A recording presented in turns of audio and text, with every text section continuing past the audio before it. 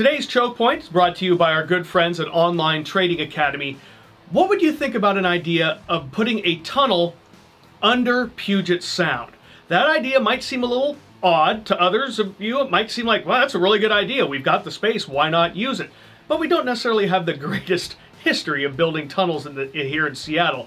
But there is a retired engineer that thinks maybe we should consider building a tunnel underneath Puget Sound, basically from Magnolia in Seattle all the way over to Bainbridge Island. What it would do is would tie in Elliott Ave there by Magnolia over to Highway 305 on Bainbridge Island. This engineer thinks it could provide a 10-minute trip between Bainbridge and Seattle. That's a huge savings, about 20 minutes so over a ferry right now. He also thinks it's a great idea in terms of emissions, because ferries put out a lot of emissions.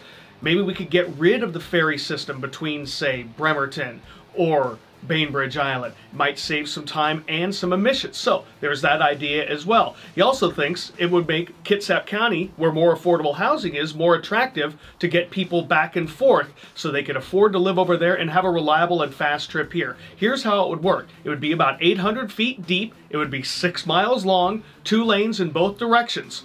It could cost anywhere from $400 million to $1 billion.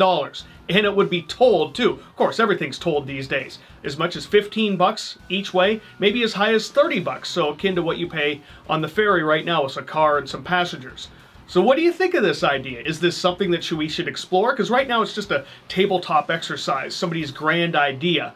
What do you think? Could it work? Is it an option we should consider? Leave us a comment below.